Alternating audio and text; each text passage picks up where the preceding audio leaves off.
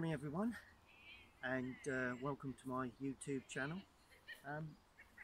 The scene behind me, the Horse and Groom pub. It's well known on Galleywood Common for its real ales and food and what have you. It's the first day out from lockdown that I'm allowed to get out and do something. So really looking forward to putting this one down, and I'm going to lead you through the painting process. Thank you very much.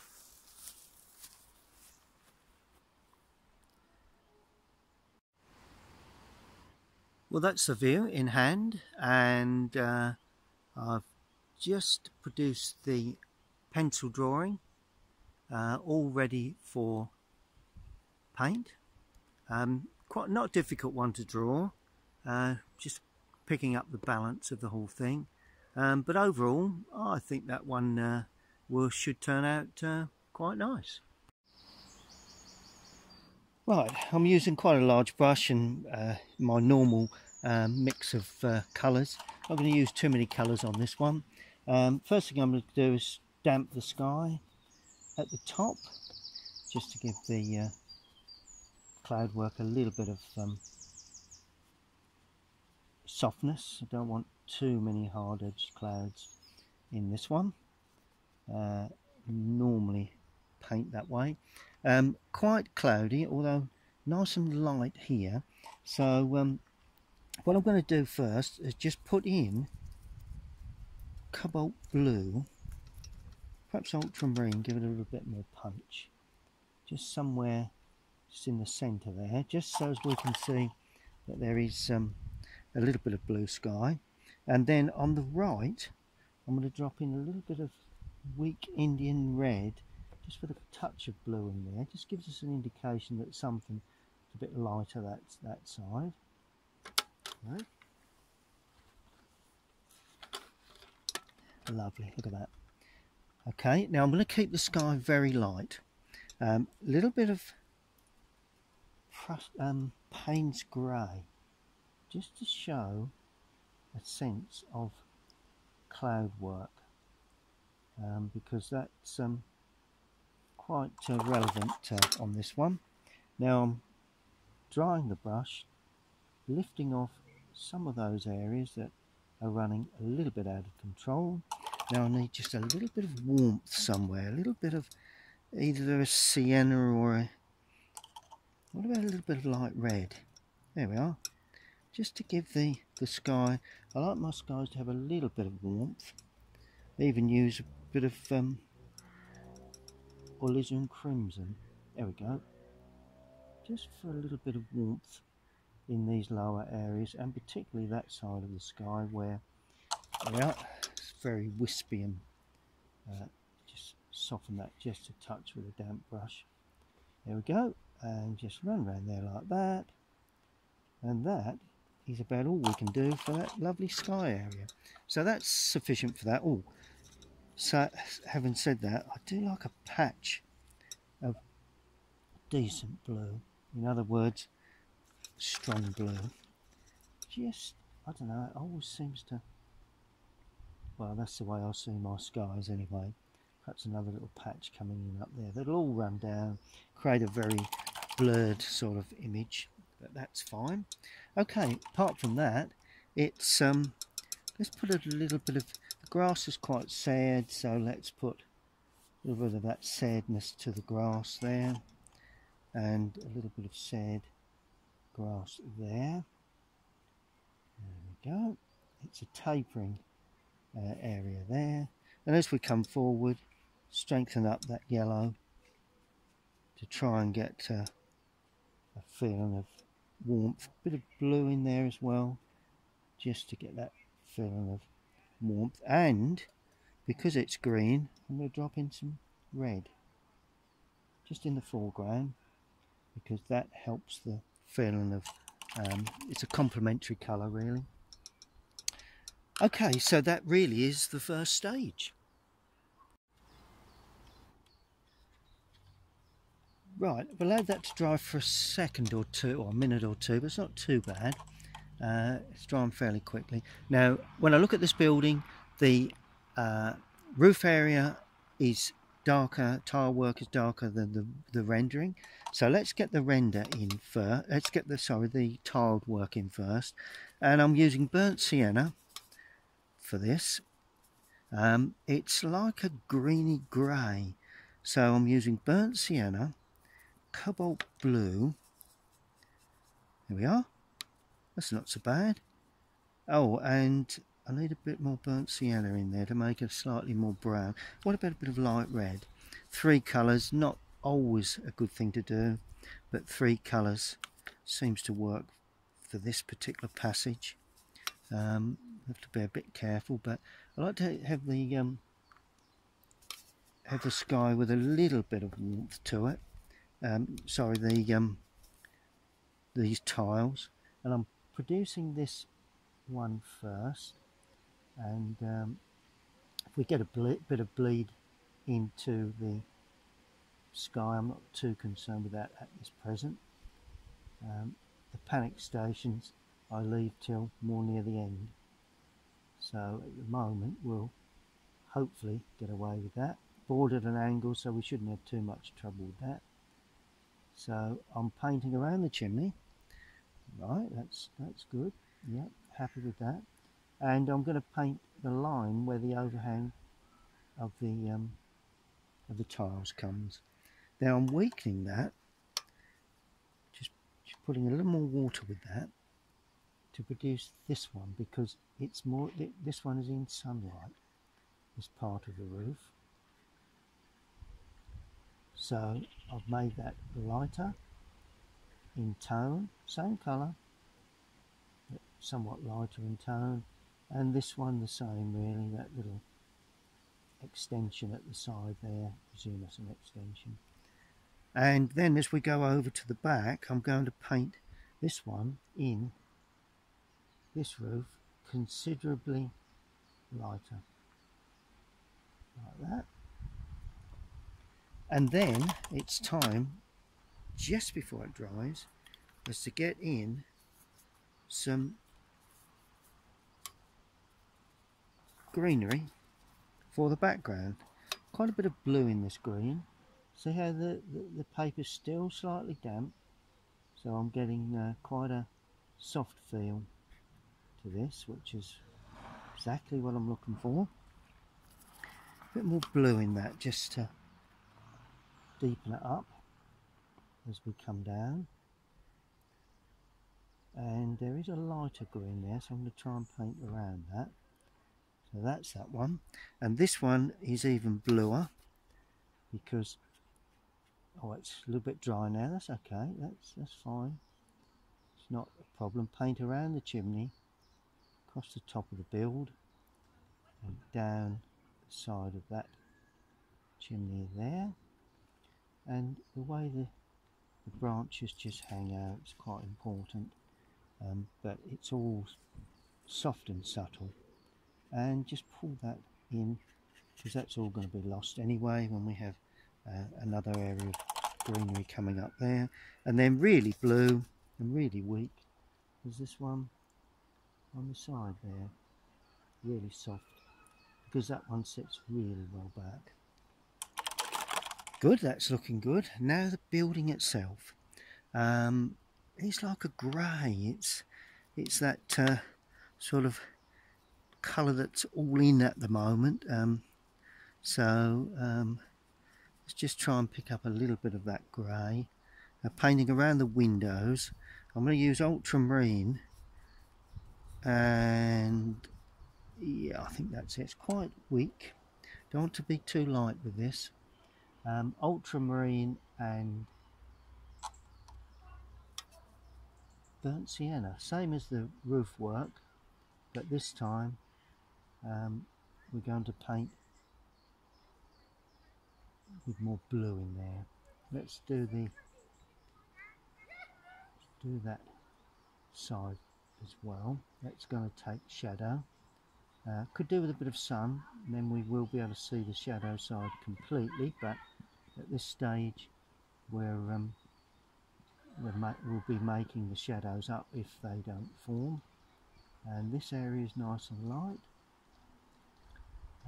The horse and groom sign there is all darker. And there we go, there's a horse coming along, very well known, Galleywood Common, for the old race course, which was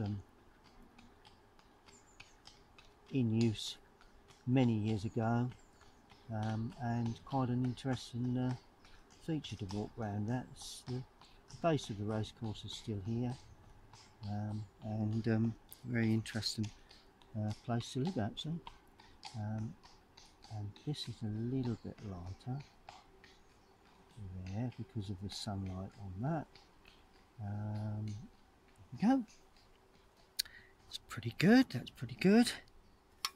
And let's make this a little bit lighter as well, so just drag across the paper with the brush, just purely to achieve that effect like that. Put that down like that. Good. Okay, so that's the building in.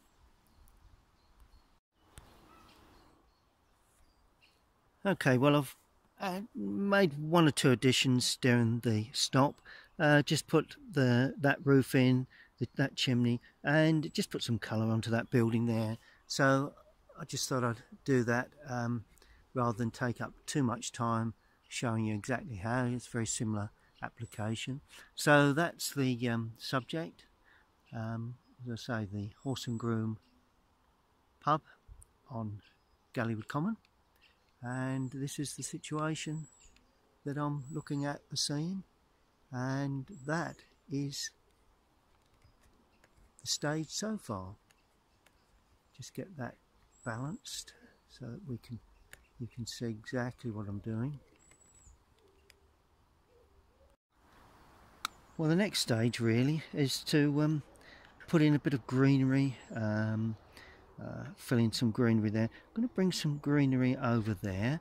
There is just that red roof that's just showing, so don't want that too red, purely because it would detract from the building itself.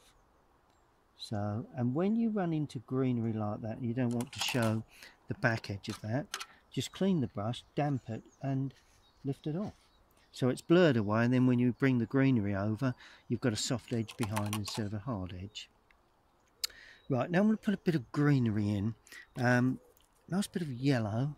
There's like an ivy area running up that steps there.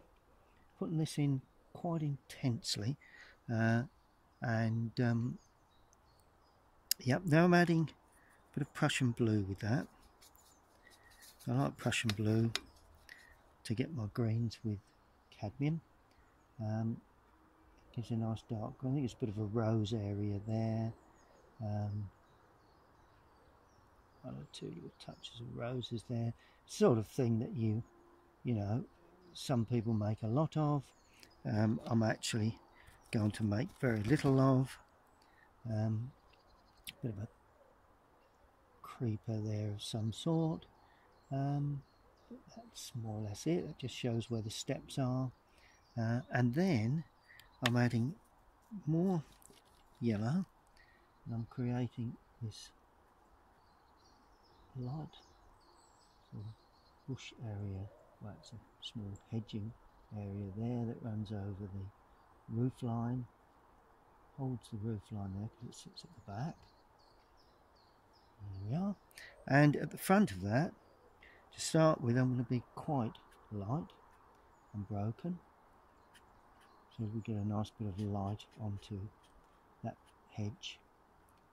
Nice bit of light on that hedge, but then as we come down, I add more Prussian, adding a bit of burnt sienna, just to give it a warm green instead of a cold green. And heading down, it is a hedge, but it's quite well managed, so it's not a small pot there. And as we come down into the real lower area, just before it dries, I'm going to give it a bit of punch along that bottom edge and around that planting area there, just to sense of sunlight. Bit of brown and all just banged in here and there. Good. And this dark area, I think there's something there. I think it's a lamp, post of some sort. Good, but it's a lovely foil for the rest of the picture. Right, getting there, not too much really to be concerned about here. I'm going to put in the chimneys because, you know, they never look quite right. Now the chimney pots, got a nice red chimney pot for this large. There's 3 of them. 1, 2, 3. There we go. Simple as that. Chimney pots at the back are brown, but they're nowhere near. Sorry, they are red, but they're nowhere near as dark. They're like that. Same with this one, really. It's quite a tall affair, but that's it. Now the chimney stacks, similar bricks, similar colour to the roof, really. So I'm going to put in that like that. This one like that. And that sits straddle the gable end. There we are. Just needs to dry. Just lift a bit of colour off that light side, and same there, just to give it a bit of light, a bit of life. Windows, basically pretty dark, ultramarine blue with burnt umber. So those are the 2 colours that I'm going to mix together. Trying to pick up quite a bit of burnt umber. I may actually pick up burnt sienna because it's looser and my paint's a little bit dry this morning. We're in the studio overnight and it's very warm in there, so I ended up getting quite dry. I should have damped them really before I came out, but there you go. Now I'm painting the glazed areas, leaving the white for the framework. Didn't leave white for that, that's not important. Now I'm adding a bit of Prussian with this and creating a little bit of, trying to get a bit of reflection onto these panes of glass. And you know, I'm remembering the light is coming from the right, so I'm trying to get some reflection and a little sense that there's a bit of shade on those windows. Same there. In actual fact, just paint those in like that. That's a board. These windows the same. Plenty of light reflection on them. That's really what we're looking to do, and a little bit on the green side. Sometimes dry brush work is sort of thing that, and the reason why I'm putting in the green is because I need to show the fact that they may reflect. Oh, lovely bit of sunlight, look at that. Lovely shaft of sunlight. They may indeed reflect the greenery that's behind. And there is a window here. Not worried too much. I picked up some red there, but it's not important. And then inside this opening there's another window, and that will be considerably darker, so I'm using more blue because it's away from the light itself. There's another window inside that opening there. What I think I'll do, I think I'll treat that as just the glazing on the top. There we go. That's the easiest way out of that. I always pick the easy option. Well, that's my theory anyway, because painting's hard enough. You don't want to see too much, and if you can get away with just a hint at the glazing there like that, remembering there's light coming in, but that's an opening, right? So that being an opening would be very blue to start with burnt umber. I'm trying to dig out the burnt umber this time. Quite blue, like that. Let's put a bit more blue in there if I can dig that out. There we are. And then as you come down that side, all of a sudden the light enters that front area. And clean the brush, actually putting in a little bit of yellow into that, bit of warm tone, because that's where the light is entering that part of the building. Bit of warm tone on there and there. It attracts the eye to that area, which is the entrance to the pub. And then lovely light red for the tiled steps. We are. I think that probably does it. We need to stand back and see how far we've got, really. So, and that really is all you need to do for a couple of figures enjoying a pint of beer, which will be indicated by a couple of dark little, there we are, a couple of little dark areas to indicate glass, really.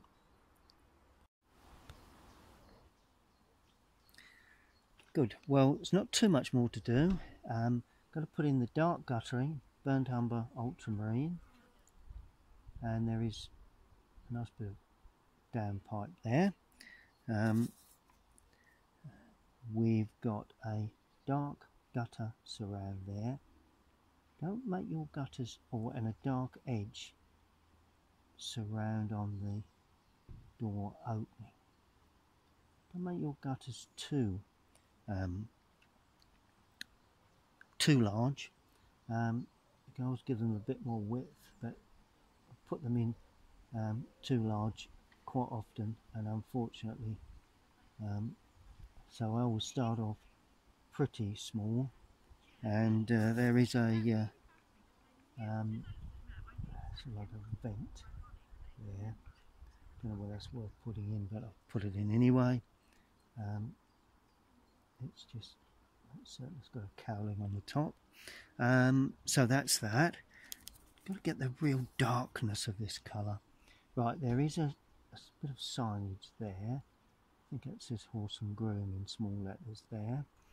This one definitely says Horse and Groom, so I'm going to try and write that in so that everybody can probably read that, hopefully. Horse and Groom.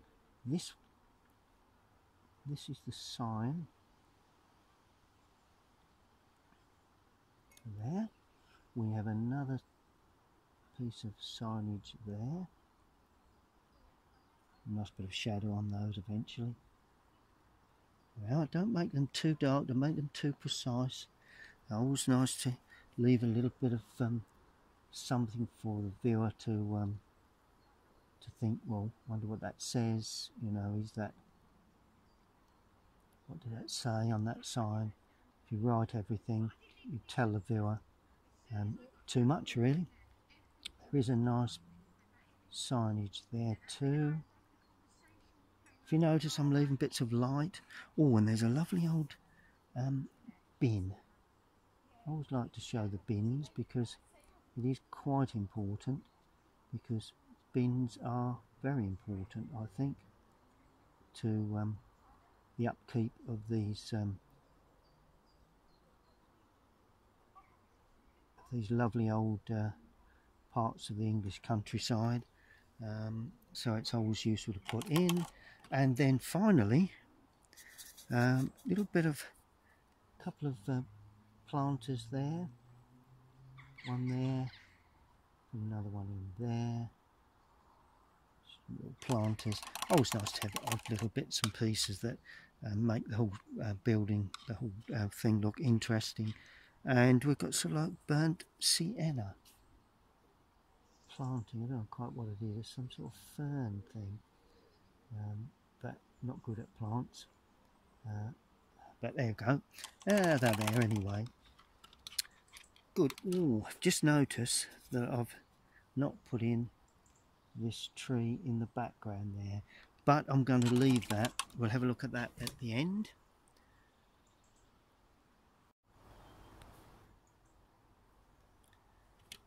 Right. Now the key to this one is the darks and lights. I'm going to bring this tree in here, overhang it, then a shrub area, then it runs off towards us, and that should balance up. May have to then add a little sun from there just to give it a bit of balance, but let's see how we go. Right, now this I'm going in with a dryish brush. Let's start with, let's go with cadmium yellow, Prussian blue and burnt sienna.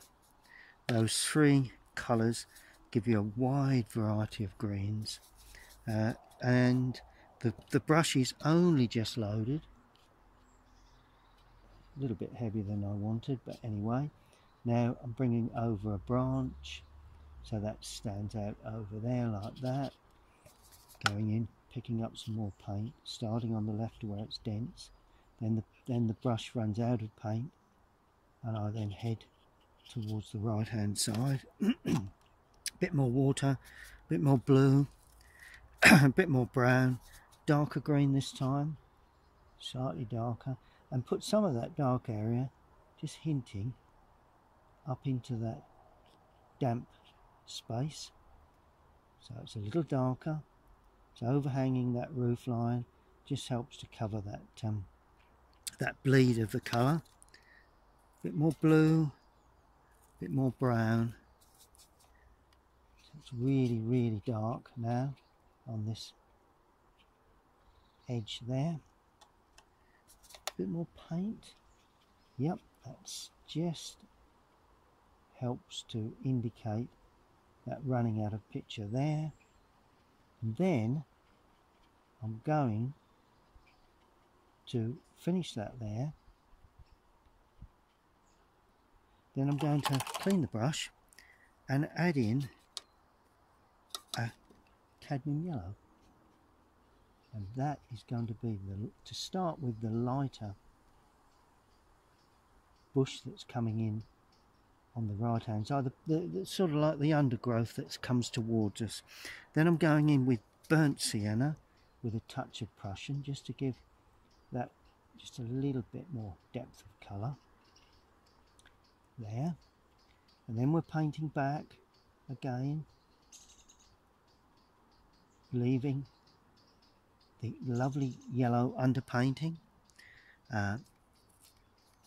Burnt sienna going in here, quite dry this time, so as we can see a definite change of colour.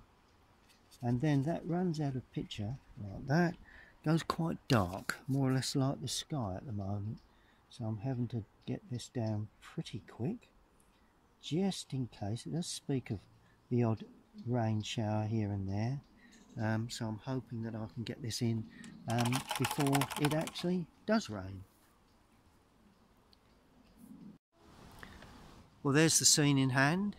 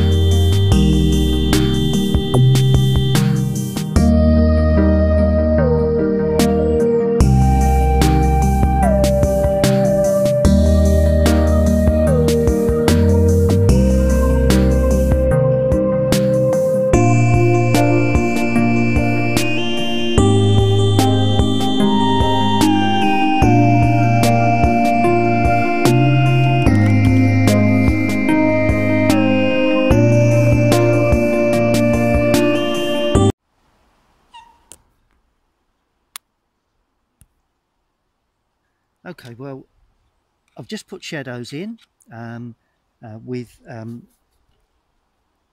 ultramarine, light red, ultramarine and Indian red, just on those back edges underneath the guttering.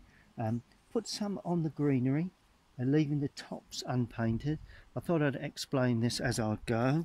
There is just a little more bit of chimney work there, needs a bit of just a hint at shadow. Notice how the strong shadows are reserved for there, the weaker shadows there. Then finally I'm going to have some foreground shadow work. Now I've got to be a bit careful here because it's not actually we've got sunlight coming from the right, so we can't really have any shadow this side, and we don't want too much. I'm going to use a dark green for this because Prussian blue, cadmium yellow, and with a damp brush I'm going to soften this shadow, so I'm dampening the area that I need for that to actually soften into, like that. And then I can paint into that and away, down into the track and up, and that way we get a nice soft shadow. Now I'm adding blue to that to give it a strength, and pull that shadow in like that, and I'm leaving the roughness of that. A little bit of red there, I like that. Tell you something I would be interested in is a shadow blocking out that right hand side, running across that build.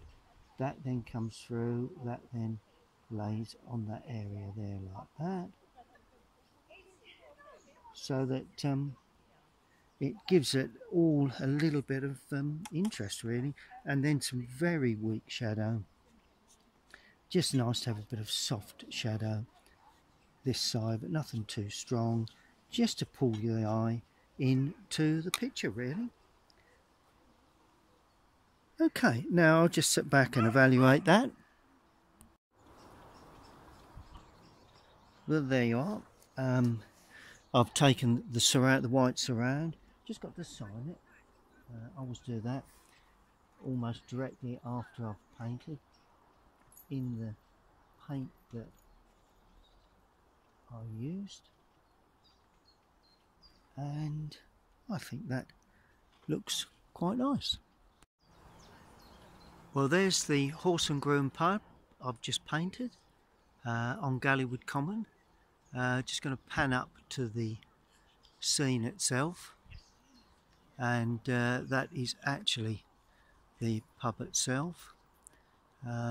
Lovely old pub, Galleywood Common.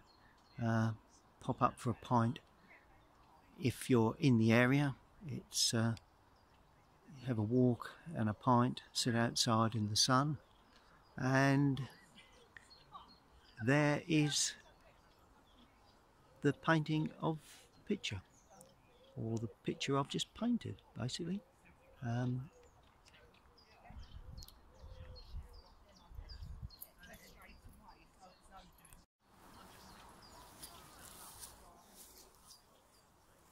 Well, I hope you've enjoyed that video. I will be posting more very shortly on my YouTube channel. Love this painting. This first day back painting plein air since lockdown, and thoroughly enjoyed it. It's a not a bad day, and just stay tuned to my YouTube channel, and please subscribe if you like my videos. Take care.